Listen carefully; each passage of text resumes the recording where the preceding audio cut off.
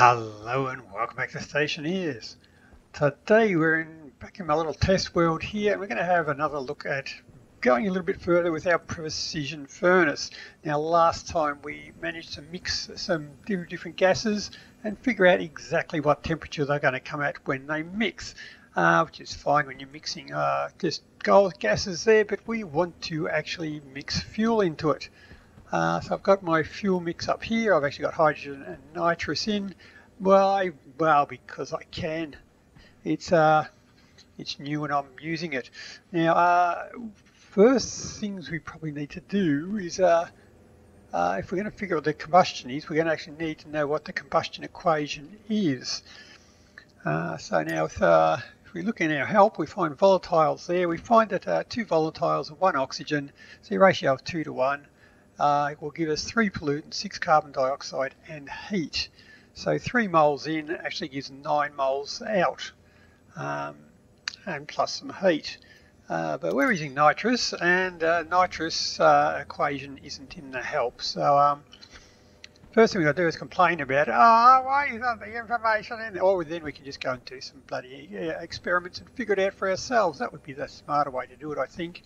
So we shall just shove some fuel into the furnace and push the go button and see what happens. So you're empty. So I switch you down. We're good. I'll have to pull apart the plumbing. That's okay, I can do that. What we're going to do is just hit the button there and see what comes out of it. So we've got 114 moles of each. We push the button. Away we go. Let's hope it doesn't explode. Oh, he's nice and toasty though.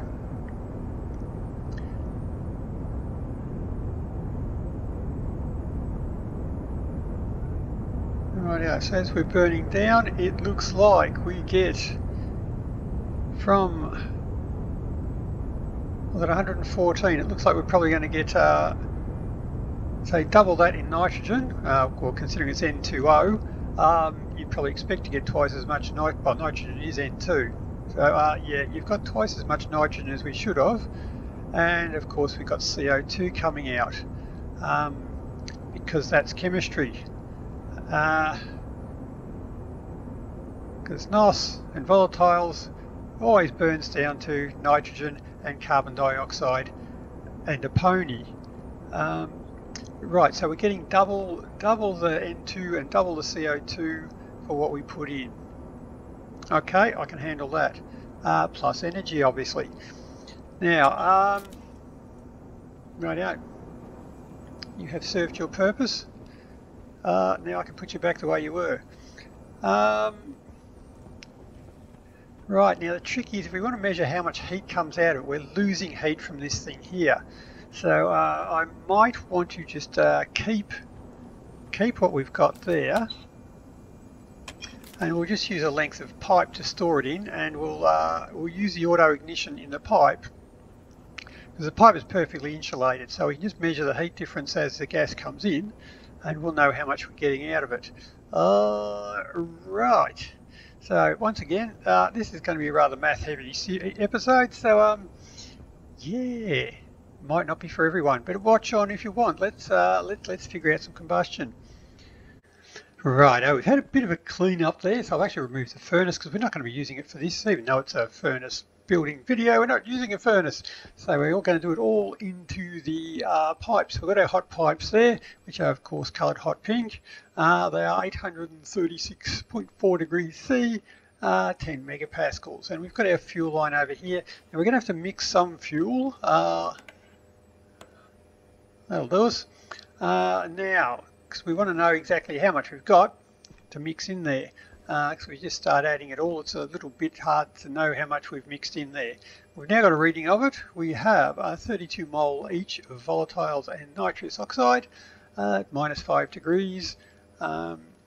Right, so now I was going to do it a hard way, but I have had almost a week to think about this, and I think we'll do it the easy way.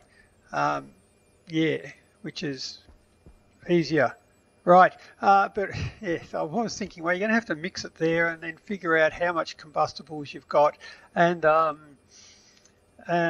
then sort of figure out what they're going to combust into and how much energy they're going to liberate. And then you figure out how much the resulting thermal capacity is of the burnt fuel is, and then figure out how much to add to it from what has actually combusted. And yeah, my math hurts trying to figure that out. But I figure the easy way out is this will combust into a gas mix, and that is another gas mix. And last time we figured out how to blend two gas mixes together and get an actual result. So we can just read this and pretend that it is a combusted back gas mix, then add the two of them together as if they were just two non-combustible gases, and that should give us the final temperature of what we're going to get when these two mix together. Or at least that's the plan. So hopefully that works. But we know how many moles we've got here. We know the current energy. I've been told that the energy of the fuel is transferred into the final mix, so it doesn't just disappear. Whether or not the exhaust products come out at the same temperature as the input, because there is actually more coming out, twice as many moles coming out. Are they holding the same energy, or are they holding the same temperature? We'll find out, I guess. And plus a certain amount of energy. Now that's what we've got to figure out, because we don't know what the certain amount of energy is. I have been told, but we're going to do an experiment and verify that. So here we go. So we're going to have to read this, find out what's in there, find the energy of what's in there, and then we will know what it's going to combust into. So we'll figure out the new resulting temperature of that, and add in the energy, and that comes out to here. And we will then know what the temperature of that one's going to be. But we don't know what the energy is at the moment, so we're just going to calculate the outcoming products of that, plus the energy.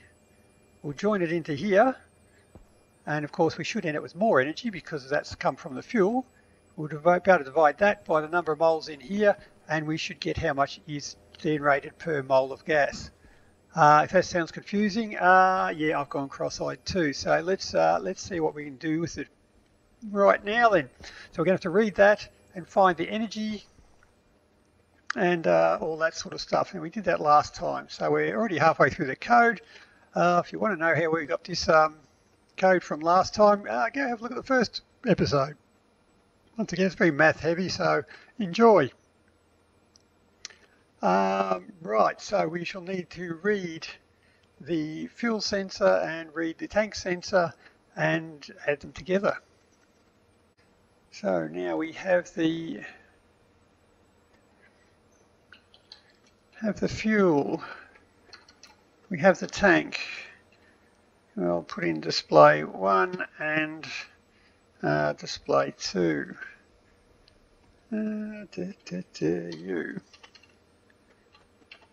Display 2, 3. Right, so the devices are set up. So we're going to want to read that, find the energy, read that, and find the energy. So we shall define our tank as D0, so that's our fuel, calculate the heat.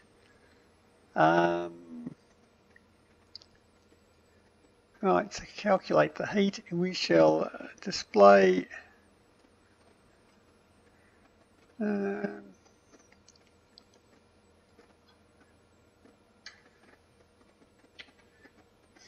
we shall save to display 1 the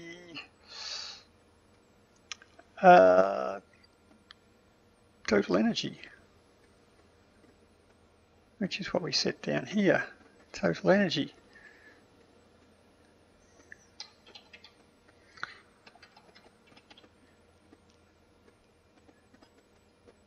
And down here we'll display that to display 2. So right, confirm, export them. Why have we got 0 on that one there? Ah, because I haven't got it switched on. That'll make it work better. Right. That doesn't look right. Let's display 1. That's cold. That's very hot. Let's have another look at that. I need to do that. That's better. Forget that glitches there. Right. Now, that's the total energy of the fuel that's in there, and that is the total energy of what's in the tank. Right. So now when I combust that fuel, that energy should go up. By how much? Okay. So now we know that that is going to change into nitrogen and pollutant, carbon dioxide. I should write that down, or I'm just going to get that wrong a lot. If we look up our thermal capacities, we know that carbon dioxide is 28.2. Once again, I'll just make notes of these ones. The nitrogen, where are we? Nitrogen is 20.6. We know the nitrous is 23, and the hydrogen or volatiles is there, 20.4. Specific heat of the input gas is 43.4, and once it's combusted it goes up to 97.2 because there'll be more moles of it.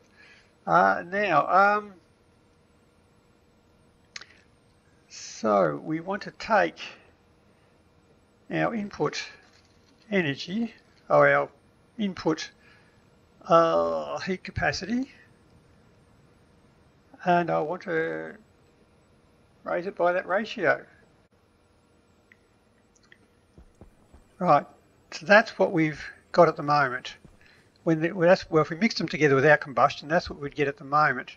So if I now just freeze you by commenting out that one,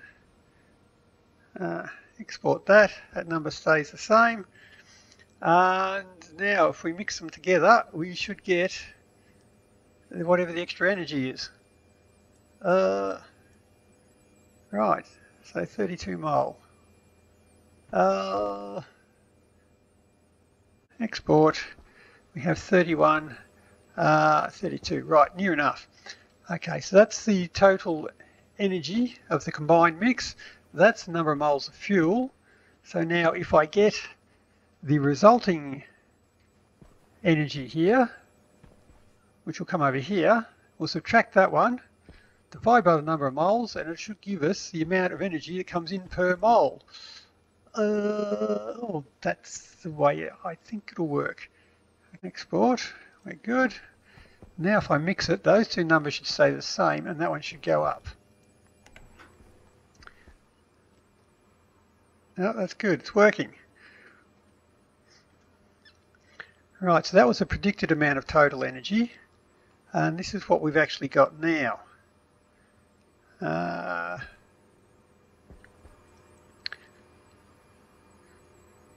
So we see it's all going. Once again, the combustion is not an instant process, so we still do have some in there. There's not much, it is burning very quickly. We'll let it all mix in, then we'll have to wait around till it all combusts. There we go, you've done your job. Now we're just going to wait for it. Oh, okay, yeah, tiny amount there left.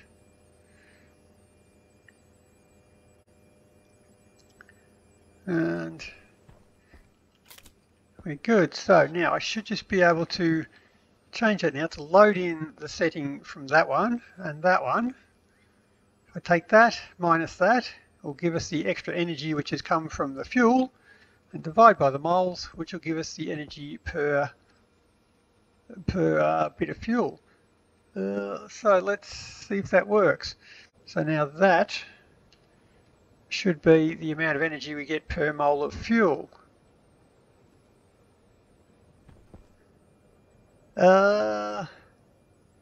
Which I think that seems reasonable. So we'll repeat it again with a different amount of fuel and different temperatures in here and see if we get that same number. Got a bit more this time, so we've got 79 moles this time. We've got a bit more energy in there. So that is our calculated energy for the final mix with excluding the combustion. Now 7.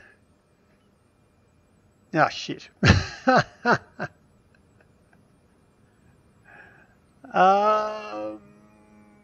Oops. That's close.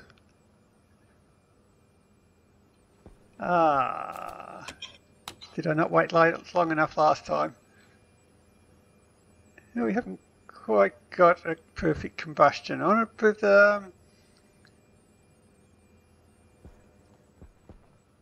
it's close.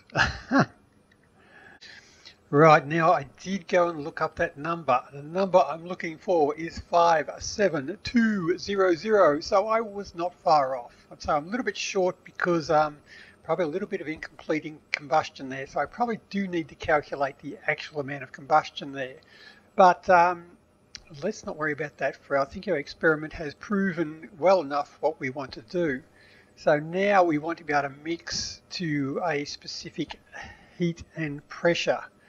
So once again, I think we should just use a length of pipe rather than going for the furnace, because the furnace will introduce a cool down effect that I'll have to allow for, and that's just an extra variable I don't want to have to do in my maths as yet. But I'd like to be able to just create another chamber there. I'll put a volume pump from the waste tank into a little section of pipes, and I shall put the fuel feed directly into that section of pipes, and I will want to be able to blow in a certain pressure of gas and a certain amount of fuel, and it should be able to calculate the unburnt fuel, what the end temperature will be in the tank. So that's the goal we're going to have. Quick reset of what we've got here. So we have our pink pipe. That's going to be our combustion chamber. Now we have our waste tank, which is just this pipe here. I'll probably change it out for tank now because I'm not really using it for anything. Now I've got an input pipe which will put the cold gas in. We've got an output pump which will take the hot gas out, and the fuel pump which will, well, it's just a mixer there, so I don't have a very fine control over that one, so we'll see how we go. Right, so the trick here now is going to have a look at what's in the pipe, figure out how much of it is going to combust, figure out what the resulting gas mix will be after combustion, and the resulting energy will be after combustion. So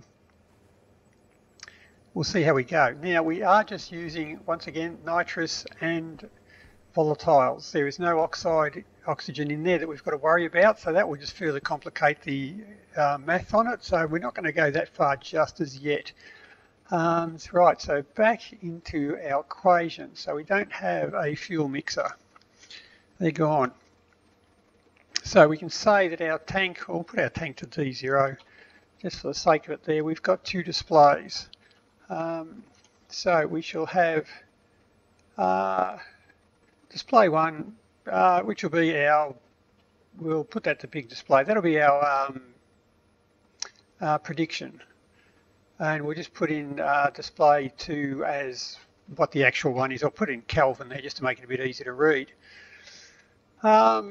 Right.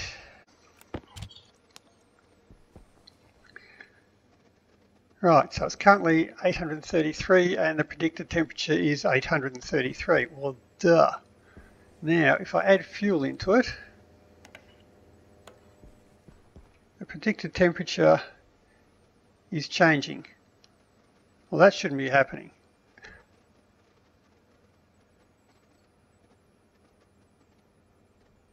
Okay, I got that wrong. Right, so we want to know what the combustion is going to be. So we're going to load the volatiles, load the nitrous oxide. The combustion is going to be the lesser of those two. and the total moles burnt will be that. The combustion energy will be that times that as we add that to the total energy. Done. Right, so now our heat capacity, that is the next one we've got to do. We're going to have to adjust that. So we're going to have to add heat capacity, or subtract the heat capacity for the nitrous and the hydrogen, and add it for the nitrogen and the CO2. So a quick bit of maths on that. For each mole, we are going to lose, for each mole combusted, we're going to lose 43.4 specific heat times the total moles, and we're going to gain 97.2. So I guess that is just a difference. That's what we got to do. We just got to add the difference in, don't we? So that will be 53.8.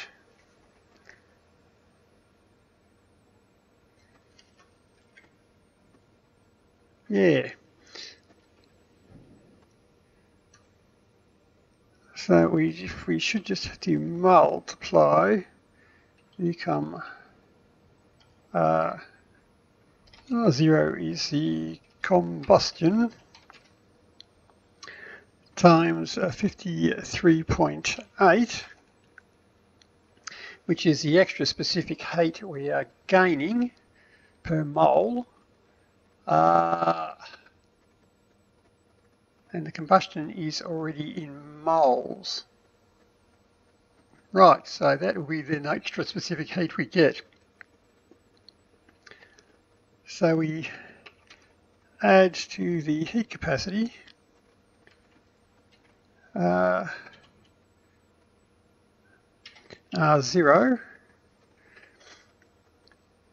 So that's the heat capacity after combustion. And we just divide that, the total energy divided by the heat capacity will give us a temperature. That still sounds too simple. But our numbers are the same. Right, so now if I add gas, damn it, they're both still changing. Although not by much. So, checking my maths here, my combustion is 54.2. So close but no banana. Export.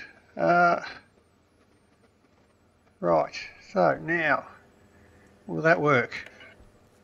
Boop. Oh, it's now stable. Right, it's holding steady now, so I think my maths is right. When we get to 4, 4, 4, 2, 4 for 1, I think we're going to get there. That looks like a good number.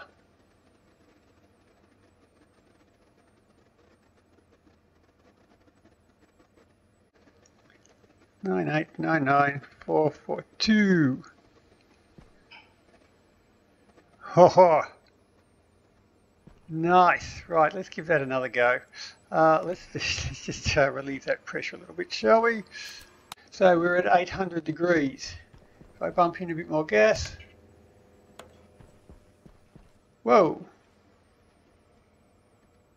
That's yeah, that's a fair bit warmer. Once again, the predicted temperature is holding steady. 4592. It can calculate combustion. Well, it can calculate the combustion with nitrous. If you bring in oxygen, that's going to be interesting. because there'll be a partial combustion of the hydrogen with the oxygen, a partial combustion with the nitrous.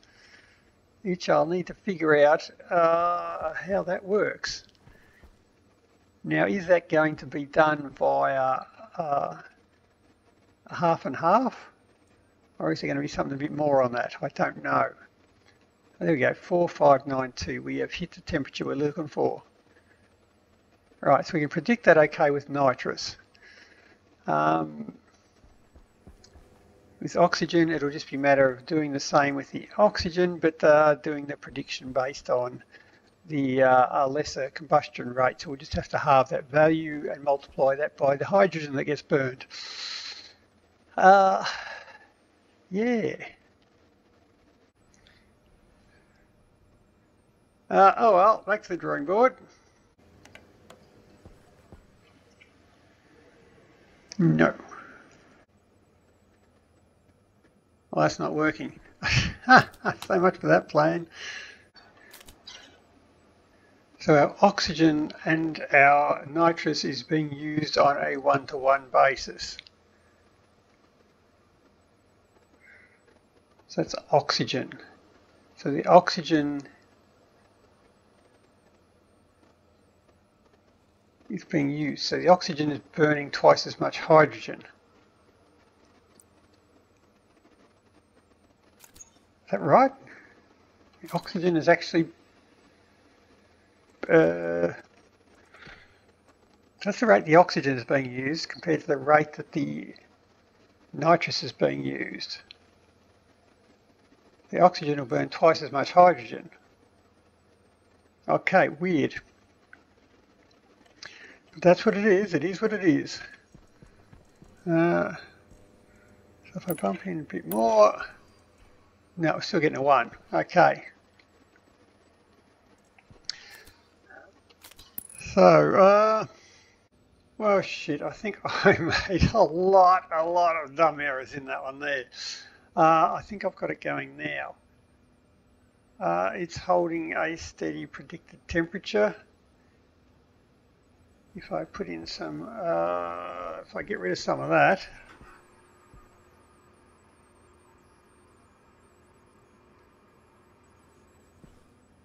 let's get rid of a lot of that.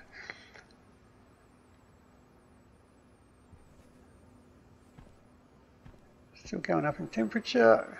Good. Now, we have a prediction there.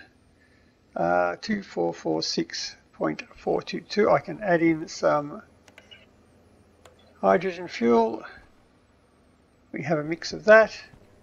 Add in the nitrous.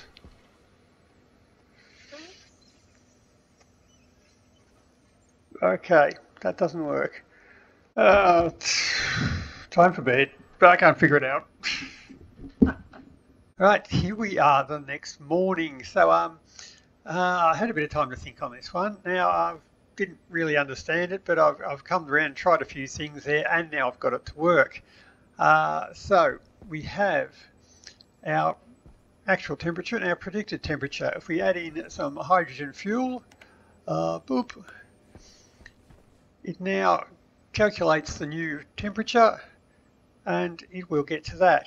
If we put in some nitrous, mix of fuel now, so we've got two different fuels in there, it is now predicted a stable temperature and it will get there. So it is correctly calculating the ratio burned of oxygen to nitrous, and it has given us a number which does work correctly. Oh, damn, that was a mess around. But anyway, so we start. We look at the tank contents, figure out the heat and the total energy of what's in there, our specific heat, our heat capacity, and our total energy. Then we have to offset that for the combustion. Now we will have a partial combustion of nitrous and oxygen. So first thing we have to do is figure out how much it's going to burn. So we're going to add, our oxygen will burn 2 hydrogen, so we're going to multiply that by 2. And nitrous will burn 1 hydrogen. So if we add two times the amount of oxygen by 1 times the amount of nitrous, that's how much hydrogen will be consumed to completely combust them. So if you've got enough volatiles, These ones will run out first. If you've got too much volatiles, you'll have them left over. So you've got to find out which one is less.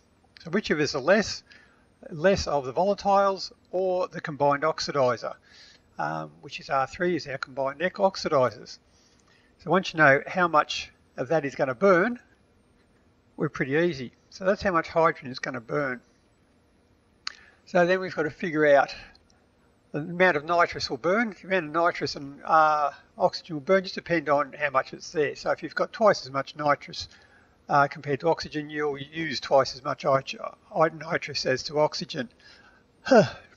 Right, so we're going to take the total combustion times just the ratio of those two there. So it is the ratio of nitrous versus the total, which is R3, which we combine down here. So multiply it by that, then divide it by the total, which will give us the proportion of nitrous which is going to burn, or the proportion of nitrous which is going to consume the hydrogen.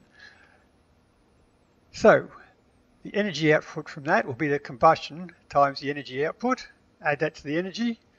The heat capacity generated from that reaction will be the combustion times the heat capacity generated from the output materials. Add that into your heat capacity and repeat for the oxygen. So the ratio of oxygen divided by the total by the combustion, O2 combustion, times the amount of heat generated per hydrogen. We're still talking about the combustion of the hydrogen. And the energy released, the specific heat from the combustion components, add that to the heat capacity. So we've adjusted the heat capacity and the total energy by the amount of uncombusted gas that's in the furnace. So that should mean we just divide our total energy by the total heat capacity, will give us the final temperature for when it is done. And holy crap, that was a hard bit of thinking, that one there. But it does it, as you can see, if I just... Pressure critical.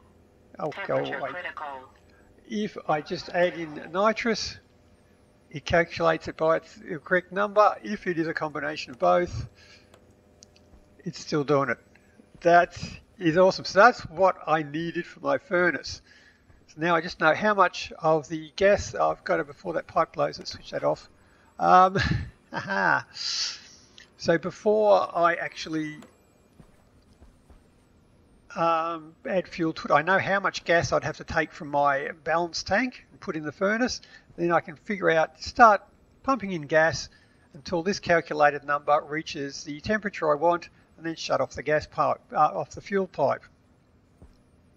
Now that will put a bit of extra gas in there, but we'll figure that out another day, because I've probably had enough maths for now. Yes, that's right, there is such a thing as too much maths in a day. But we'll call that a win for this week. So until next time, happy building. See ya.